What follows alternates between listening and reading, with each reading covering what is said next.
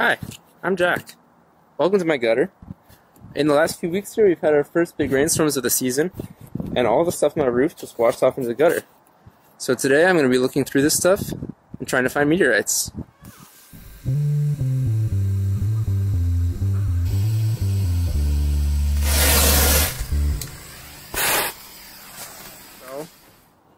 So I'm up here with a trowel, and I'm just scooping it up and collecting kind of this nasty sludge and saving it. This is a project that I've had in mind for a while, and here's the basic idea. Every year, something like 100,000 tons of material comes down to Earth from outer space, and it falls all over the Earth, which is really big, and my roof isn't that big, but just some rough estimates tell me that I should expect about 50 milligrams of meteorites to fall on my roof every year. So it's mostly dust and little stuff, but still. My roof is about 10 years old, so there could be up to half a gram of meteorite on my roof.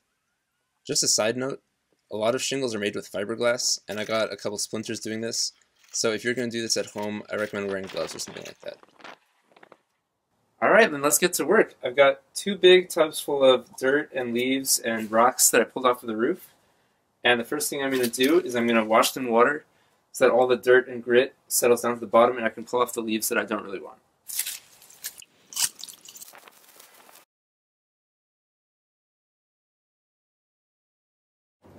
Now that I've gotten through most of the leaves and I'm just down to the sludge and rocks at the bottom, I'm going to be pretty careful not to lose any of this stuff because I think this is where any of the meteorites would be.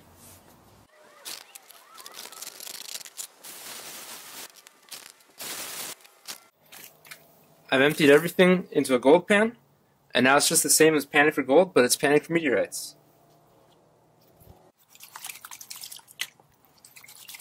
The idea here is that all the dense stuff is sinking down to the bottom, where all the lighter stuff at the top keeps getting washed off. So ideally, all the meteorites will end up at the bottom of the pan, and all the trees and leaves and stuff will get a chance to get washed away.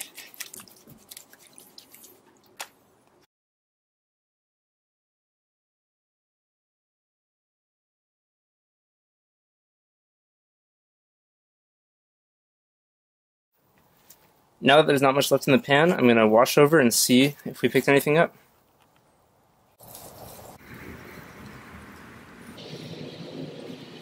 This was the part of the process when I realized that I'm actually not that good at panning for meteorites.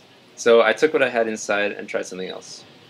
I poured everything off onto a piece of paper, and unsurprisingly it kind of looks like a shingle, but it still might contain some meteorites that we're looking for. So one thing I still have going for me is that the meteorites I'm looking for are almost certainly magnetic, while the rest of these rocks are not. I'm going to use a magnet and cover it in a cloth and sweep through it to pick out anything magnetic. Then I can take out the magnet and leave the cloth.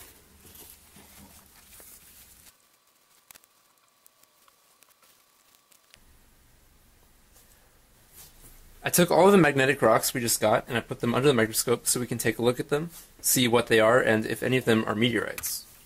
One type of rock we can identify very easily is this purple hematite. This is an iron oxide, so it's not surprising at all that it's magnetic, but it's probably not a meteorite. I believe that this grain is mostly magnetite along with many others in here, and it's another iron oxide, and it's very dense and magnetic, as you might have guessed. A large number of the grains have this very speckled appearance, and I don't actually think that's the natural rock. I think these are dark rocks that have been treated. I know it's common to put a ceramic coating on these like roof granules, so I think that's what's happening on a lot of these petals. So, like, basically almost every one is speckled light and dark, and I think that's what's going on. Here's a piece of what looks like is quartz, which is not exactly a great sign since quartz is one of the least dense minerals that forms rocks. So it might mean that I did a bad job separating out the masses while I was panning, making it difficult to find a meteorite now. I believe that the dark mineral in this grain is a tourmaline, and the rest of the pebble is a mica schist, so that means this is a mid-grade metamorphic rock. This dark rock in the middle of the view is a piece of basalt, I believe, and these white splotches are individual plagioclase feldspar grains. I think this grain here is a quartzite showing some epidote on it. which is just another low to mid-grade metamorphic rock. Alright. Thank you for your patience while I talked about rocks. But now, let me get to the point. Did I find meteorites on my roof? And the answer is, yes, I did.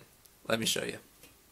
Here's everything that I think looks at least kind of like a meteorite, although I don't think everything here is a meteorite. First, these kind of glassy sphere-shaped ones, followed by kind of these glassy fragments. Then a kind of transitional one that I think may be a meteorite. And finally these two, which I really think are meteorites. So now we'll zoom in on each of these. These glassy ones are good looking, but unfortunately I don't think any of them are actually meteorites. The kind of round ones on the right hand side are tempting because they do look really well rounded and like they've been melted recently. But there's actually a fair amount of this blue glassy material in all the rocks I looked at. And for that reason I think they're kind of an industrial byproduct added during the shingle manufacturing process. So, especially the ones on the left hand side, I think there's no way they're meteorites, but I included them just to show context for the ones on the right hand side. The next one looks a little more promising. It's got kind of a dark color and it has kind of a scaly, melty surface. But around the edges, it does look like it's kind of clear and glass-like. So it's a little bit difficult to tell whether it actually is part of the blue glass or not. So for that reason, I'm not totally sure whether or not this is a meteorite. And now onto the two that I think really could be meteorites. Starting with the one on the left-hand side, it's got this beautiful spherical shape and kind of this orange peel skin texture. It really seems clear that it was recently melted, and it looks like just nothing else in any of the rocks. So this one I really believe is a meteorite. Then the one on the right-hand side, it's got this dark color and this beautiful banding that again looks nothing like anything else. And I think the banding we see in it is a product of the melting and cooling process, and you see that in other micrometeorites as well. If you're interested in doing this at home, I have a few tips for you. So tip number one is you do not actually need a microscope. And in fact, it was actually easier for me to pick out meteorites when I just spread everything out on the piece of paper and I just went over it really closely with tweezers. And that actually helped me find meteorites faster because I could see the light reflecting off of them and stuff like that. And the only other tip I have is use plenty of light. The more light the better, it just makes everything easier to see when things are so small. Another thing I would try to do differently if I did this again is I would try to find a different roof to use. As much fun as it was to look at all the rocks that make up the shingles on my roof, it made it a lot more difficult to find rocks that were actually meteorites. So I think either a tile roof would be good, or if you can get on some kind of industrial roof with like a vinyl coating, where you can just sweep up or like magnet up any kind of rocks you see. That would make this a lot easier. But anyway, I'm really stoked on finding meteorites on my roof, and I hope you enjoyed it too, and if you do try it, let me know. I'd love to see more meteorites. So thanks so much for watching, and I'll see you next time. Hi, I hope you liked the video. This part is something like an appendix about filming with the phone through the microscope. And it took a few tries to get it right, so I'd like to go through what I did to make it work. The first thing I did is I just got this scrap wood, and I drilled a hole so it pressed fit onto the eyepiece, just like that. And then what I wanted to do was just clamp my phone on, just like that. So there's at least two problems with doing it this way.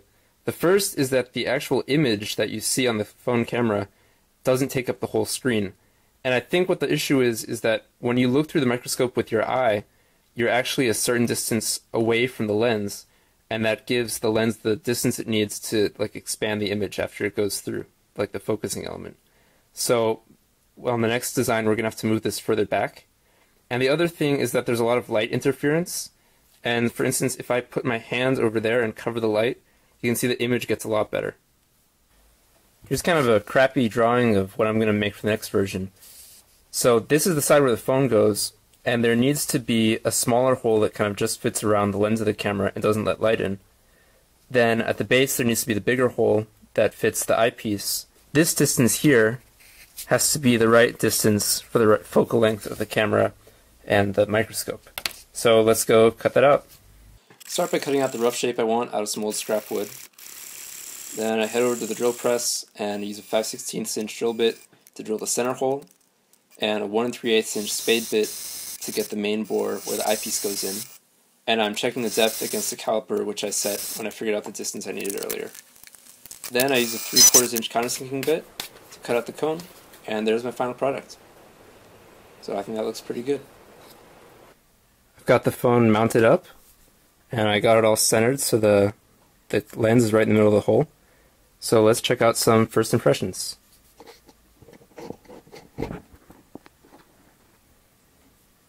So first of all, seems a little out of focus. There we go, we can focus it. But one thing I'm not happy about, it's loose on the eyepiece. It's not doing a good job holding itself on. So I'm going to have to work on that a little bit. And I think it's not far enough back. This image is actually too big. I just want to see like the circle in the screen, but it's overshooting. So I'm going to make it a little bit deeper, and then we'll go from there. Having done that, let's give it another shot.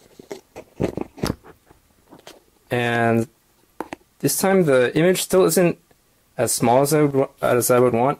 Still definitely getting cut off on the edges, but the focus looks good, and it's doing a better job holding on to the board.